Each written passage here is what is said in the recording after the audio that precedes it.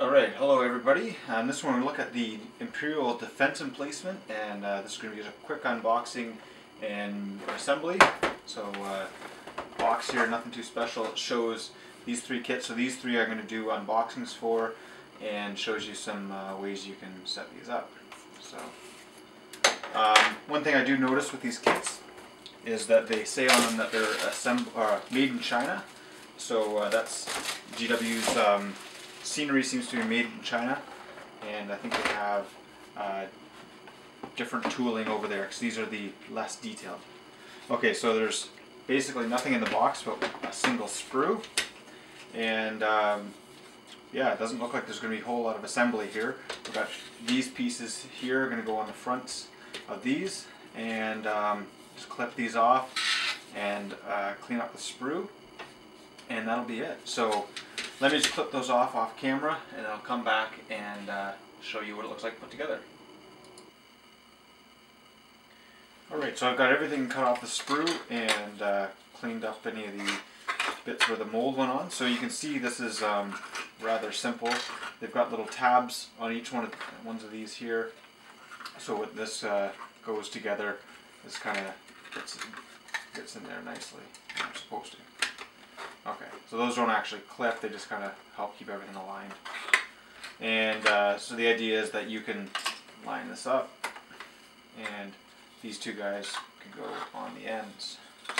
So obviously there's open spot here for either more things or for guys theoretically to access it. So I'll glue these front pieces on, so there's 3 of them, and I don't think it really matters which one goes where. And in fact, on the back of the box, they show 2 of the ones that go like that.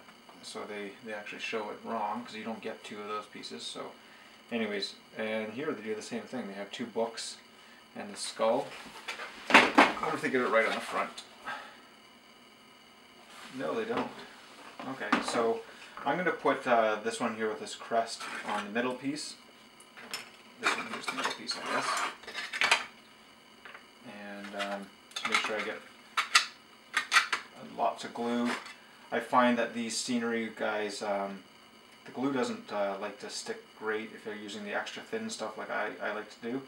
So it's important that you get lots of it on there. And let's give it a good push. And I'll do that with all these.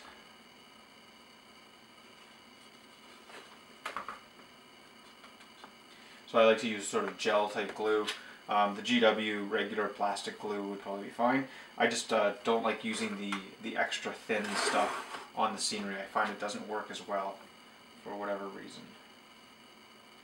I think it's because, so these molds, the ones made in China, I think it's GW's older molds or older machines, so it's not nearly as detailed, and which is why it's fine for scenery. But it also means that things don't fit quite as nicely together. And yeah, for scenery that's fine. So there's a couple different ways you could do this. You have one piece that goes on an angle, and then you have these 2 end pieces which can go anywhere like that. Okay, so check out my other tutorials. I've got an Imperial bunker to come, as well as the Imperial defense line.